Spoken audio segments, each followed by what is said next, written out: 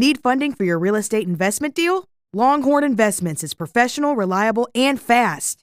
Currently serving Texas, Tennessee, North Carolina, Missouri, Alabama, and Indiana, Longhorn Investments, LLC is a direct private lender offering short-term acquisition and renovation capital to real estate investors for both residential and commercial assets. With Longhorn Investments, you can receive up to 75% of ARV, finance up to 100% of cost, close in 3 to 5 business days, no income requirements, a streamlined, simple approval process, and no prepayment penalty. Formed in 2008, Longhorn Investments has funded over 4,000 loans since its inception and includes complementary businesses, including a title company and real estate law practice. Longhorn's wealth of experience puts them in the unique position of being able to help investors throughout all aspects of each transaction. To get started today and see why Longhorn Investments is the superior lending experience, call and speak to Lawrence Hopkins at 314-749-7616. That's 314-749-7616. Or visit Longhorn Investments at longhorninvestments.com. Longhorn Investments. Hard money lending simplified. Universe. Media. Network. Network. Network. Network. Good day, I'm Samantha Smith with your United States real estate investing news. With the closure of many primely located Walmart stores over the years and coupled with the COVID-19 pandemic, a St. Louis, Missouri firm seeks to increase commerce revenues by creating new town squares in various metro markets. Quoting Steph Kukuljan of the St. Louis Post-Dispatch, as retail reeled during the coronavirus pandemic, a group of local investors kept buying shopping centers. MRP Capital Group, a Clayton private equity real estate firm, buys Walmart shadow centers, shopping strips located near the giant discount retailer, in small towns overlooked by other real estate investors.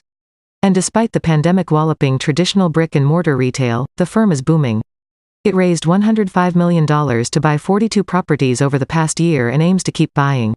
It's an example of a retail model that's working, even as shoppers go online and the pandemic continues to hit storefronts. It's kind of the new Main Street where Walmart is the center of these communities. It's where everybody goes grocery shopping and makes other purchases, said managing partner Jordan Breck. Everything that they can't do at a Walmart, they can do with our centers. Many brick-and-mortar retailers struggled during the pandemic. Foot traffic died. Some stores had to close for a while.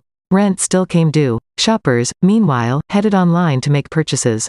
But where some retailers faltered, others thrived. The DIY crowd flocked to hardware and home improvement stores. Automotive businesses like car washes and repair shops have even been looking to expand.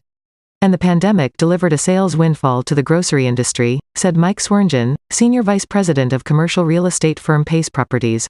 That left Walmart, already a grocery store juggernaut, breaking sales records during the pandemic. Revenue grew $35 billion to $559 billion last fiscal year and has continued to rise. In August, the company reported a $3.3 billion, or 2.4% increase in revenue, to $141 billion. A high-performing Walmart can draw 150,000 to 200,000 visits per month, a boon for nearby businesses. Shadow centers are typically made up of service-oriented retailers such as restaurants, financial services, hair salons, cell phone stores and dentists, which usually can't be done online. The visibility and foot traffic that adds to a shadow-anchored retail strip center with millions of customers parking next door is irreplaceable to tenants, said Colliers Commercial Real Estate Vice President Alex Perez, who has worked with MRP before. MRP Capital began buying Walmart shadow centers in 2015. It now employs 25 people and owns more than 60 centers in small towns across the U.S., including 4 in the St. Louis region, with tenants such as Dollar Tree, Great Clips and Verizon Wireless. In July, it closed on the $105 million fund, its first ever, that it used to buy the centers across 23 states. If you can go out and execute on $100 million funds in the heart of COVID, nobody can argue that MRP knows what they're doing, said Joe McClary, a managing partner at MRP. The company hasn't been entirely immune to the pandemic. MRP deferred or abated rent for about 35% of its tenants, Breck said, which it offset with some mortgage deferment by its lenders. Still, since the pandemic's start, MRP lost just 2 tenants, a national women's clothing chain and a vitamin shop. 99.9% of our retailers have thrived through COVID, McClary said. Service-oriented retail is not going away. McClary and Breck said they will be targeting more acquisitions in the southern half of the country while doubling down on existing markets. We want to continue to scale, Breck said. We're just getting started with Walmart shadows. End quote. After the clearing of court battle clouds, some New York citizens still question developer motives and trustworthiness as high-rises begin breaking ground. Quoting C.J. Hughes of the New York Times, with the lawsuit settled in favor of change in Inwood, developers have begun nosing into the middle-class northern Manhattan enclave, intent on putting up tall new buildings where they were not permitted before. Since last fall, when New York's top court greenlighted a sweeping rezoning of the area, builders have acquired a half-dozen redevelopment sites. At the same time, a handful of projects that were put on hold for years while a lawsuit to halt the rezoning wound its way through courts, have recently snapped back to life. Many of the new projects contain unusually large amounts of affordable housing, which could allay fears about Inwood's becoming New York's latest bastion of luxury. And the arrival of developers has been more of a trickle than a flood, at least for now. But opponents still worry that just like in reinvented areas like Hudson Yards, the rezoning has opened the door to gentrification whether if it happens immediately or not. I moved to this area for the character of the neighborhood, said Robert Kleinbart, the owner of the real estate firm New Heights Realty and a 31-year resident. And while the rezoning might be good for me financially, the last thing I want to see is a Pottery Barn or Bed Bath & Beyond up here.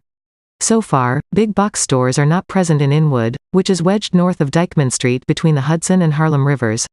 But in round one of the latest development, builders have taken steps to install apartment buildings and schools on the former sites of auto body shops, supermarkets and even a public library, though it will be replaced.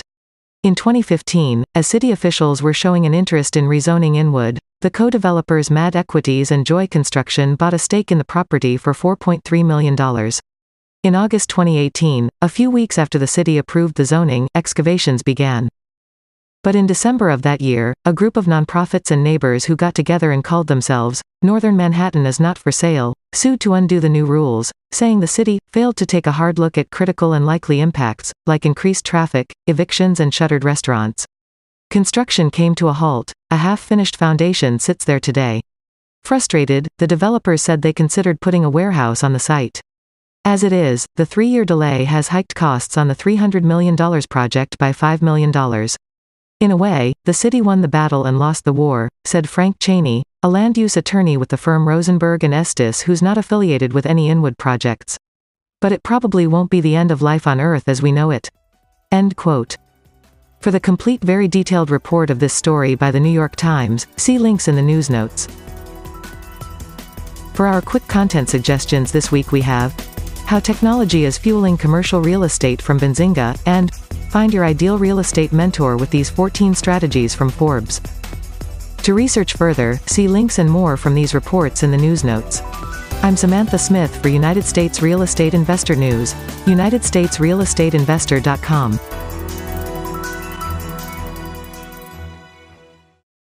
Let's face it, your property is ugly as ARS Construction does it right. From roofing to exterior to all your interior needs. For a free roofing estimate, call now at 844-445-ROOF. That's 844-445-7663. Or visit AdvancedRoofSYS.com. That's AdvancedRoofSYS.com.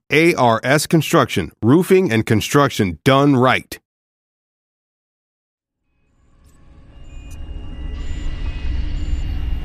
Universe Media Mastering. Your audio more listenable.